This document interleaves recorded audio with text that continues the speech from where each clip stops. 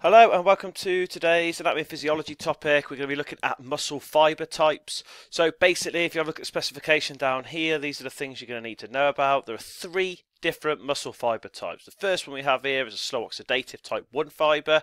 Second type of fibre is a fast oxidative glycolytic, which is a type 2A fibre. And then you have a fast glycolytic fibre, which is a third type of fibre, and that's a 2B fibre. So if I just get you to kind of look at this and think of this for a moment, what this basically means, the percentage or the kind of how much of the different types of fibres you have will dictate the types of activities that you do. So if you're someone, for example, who has a real high amount of slow oxidative fibres, this will dictate a certain activity. It might mean that you're better at certain activities. If you have a high percentage of fast glycolytic type 2B fibres, this might mean you're good at other activities. So what we'll have to do, so just to open you up to kind of things you might be looking for in the exam, is you've got here. So you could get an example, a scenario, a picture of a sporting activity. In this case, it's discus. And the type of thing you'd have to do is ask you to, by your knowledge of discus, or a discus thrower, could you identify the predominant muscle fibre type used by a discus thrower to achieve maximum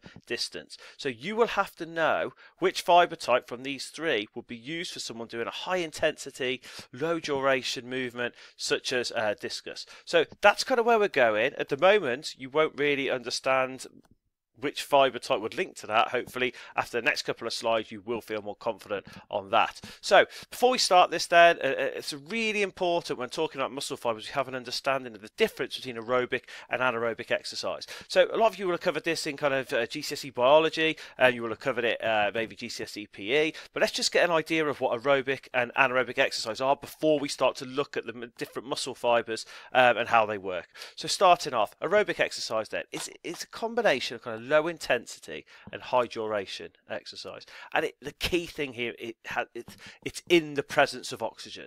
Oxygen is present because if the exercise is low, that means you can breathe, therefore you can get oxygen into your lungs. Now an example of activities like that would be something like marathon running, and then you know, if we flip over to the far side, or the kind of converse, or in contrast to these aerobic exercises, you have anaerobic exercise, and this is where you have this kind of high intensity but low duration exercise, and the key thing here is it's in the absence of oxygen. So you do something really high intensity before often you get a chance to breathe. So you look here, for example, someone doing a shot put, okay, so high intensity, 2 to 3 second duration, okay, before you get a chance to really breathe, and you do not need oxygen to perform that skill. So it's massively important that we understand the difference between aerobic and anaerobic, because depending on whether it's aerobic or anaerobic exercise will dictate the muscle fibre that is going to be predominant when we are doing these activities. So for example, if we're doing aerobic exercise, okay, such as marathon running, this will need the fibre type slow twitch oxidative type 1. Okay, so this basically is the first fibre that we recruit, and it allows us to perform slow activities, and it allows us to use oxygen. Okay, so this is the name. You need to know the name of this fibre.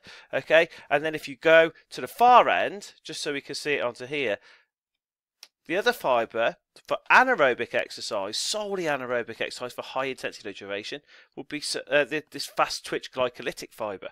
Okay, and it's also known as a type 2B fibre.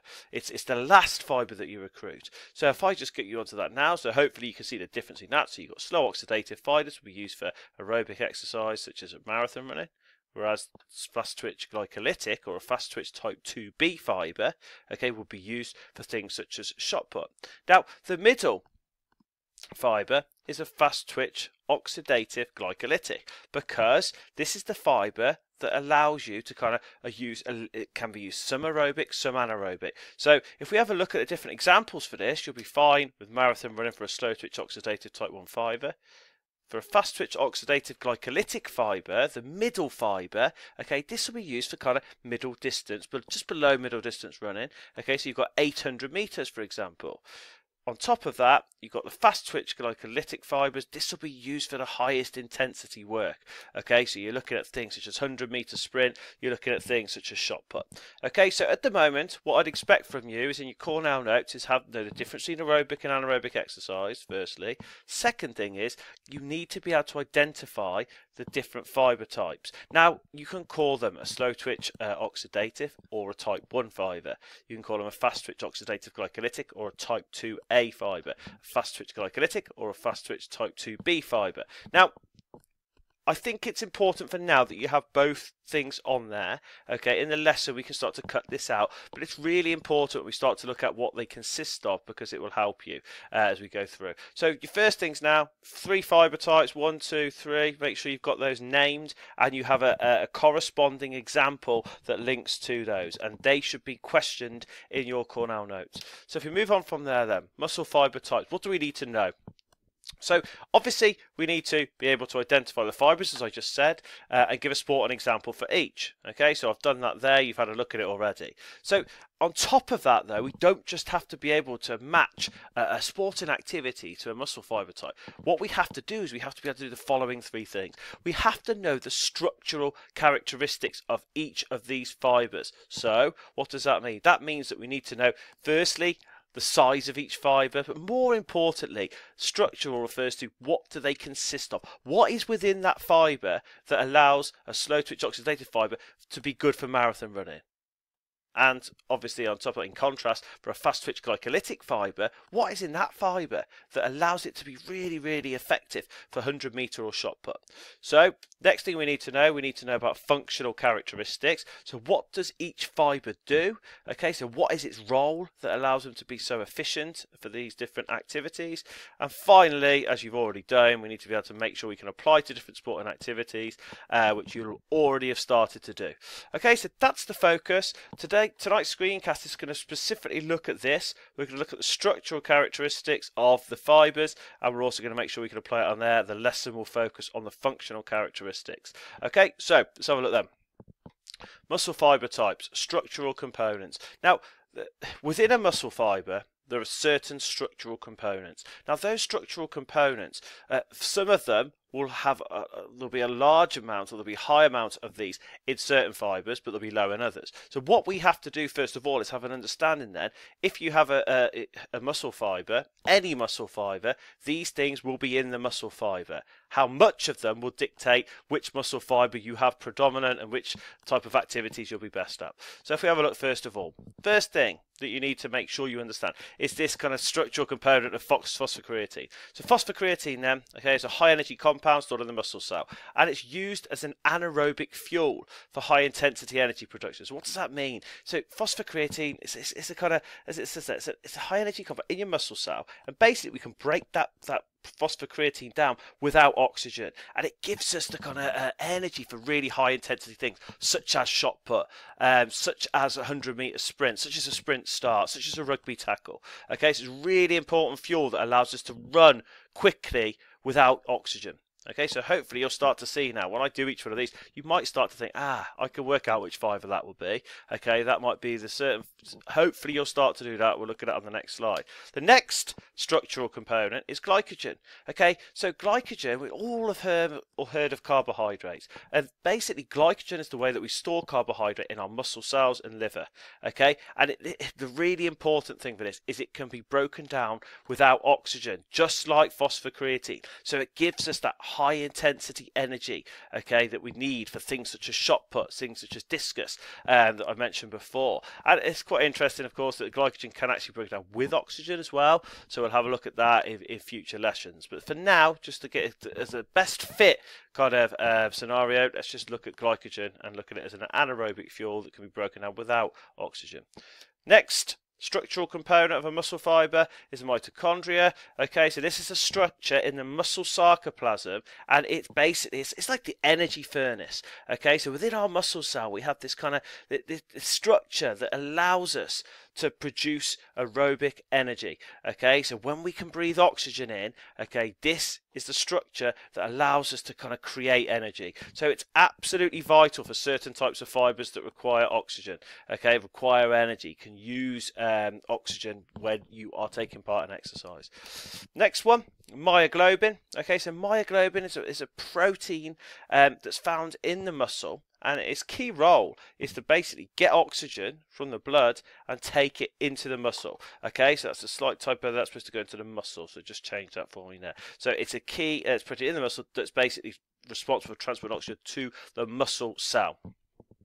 Finally, capillaries. So capillaries then, this is a blood vessel that allows oxygen to be transported to the working muscles. So you can see that there. So this basically, you've all have covered this in biology, I'm sure, if you haven't done PE. So it's absolutely vital when you breathe in oxygen into your lungs. The capillaries are the blood vessel that transports oxygen towards your working muscles. So it's absolutely huge that, if you have these, there's a certain type of muscle fibre that requires oxygen to allow us to use certain activities or to perform in certain activities such as marathon running. So at the moment, I think it's just important because this is the first time you do any real stuff, any real physiological detail about what's inside your muscles and how that impacts upon our performance in aerobic or anaerobic activities. It's really important you have an understanding of these terms because you're going to use them over and over again throughout the physiology course. So I suppose now it starts to get a little bit easier now, because now we just have to give some structural characteristics of the 3 muscle fibre types. So if we've got our kind of thing here, what we need to do now is apply them. You now might be able to pause the screencast and think, you know what, I think I know what there'll be a high level of back on the other slide in here. You might be able to already work out the structural components or structural characteristics of the 3 different muscle fibre types. Let me start you off there. So if you have a slow twitch oxidative fibre or type 1 fibre, for things such as marathon running, these fibres will have a high mitochondria density. There'll be lots of mitochondria which will allow aerobic energy production for things such as marathon running. Next thing, it has high myoglobin stores. So it has lots of myoglobin, located in the muscle cell, which allows the oxygen to transport and bind to it to go into the muscle and allow us to do aerobic activities such as marathon running. Next thing, it has a high capillary density.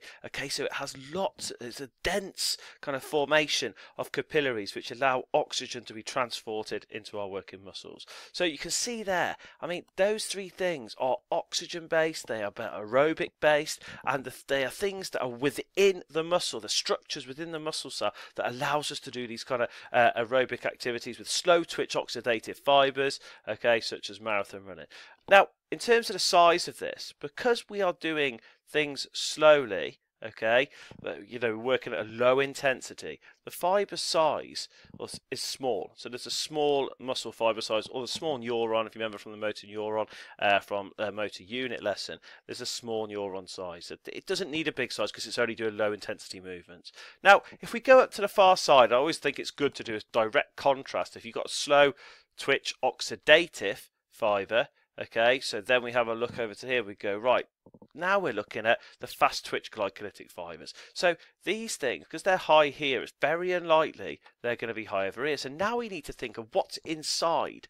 What do a fast twitch glycolytic fibre consist of? Well, the first one should be relatively straightforward because you can use it from here, or one of them will be using that. So fast twitch type 2V fibres, when we're doing a 100 metre or shot put, we're looking at these. High PC stores, so high phosphocreatine stores, because they get high energy compounds can be broken down to give us anaerobic energy.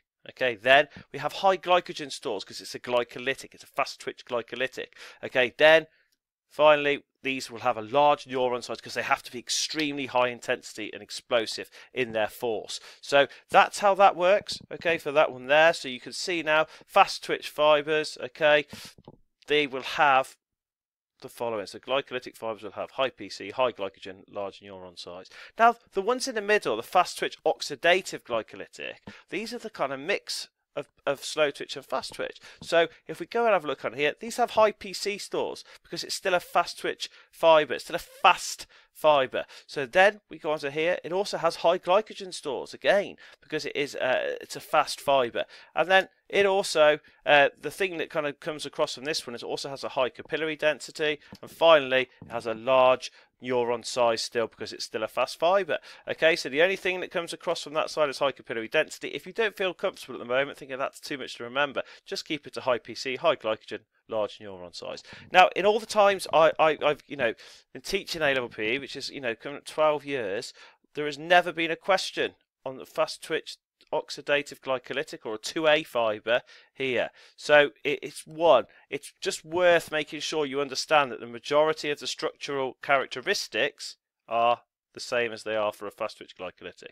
Okay, make sure you make good notes on this. The lesson will be focusing on looking at the functional characteristics of the fibres. Thanks for your time.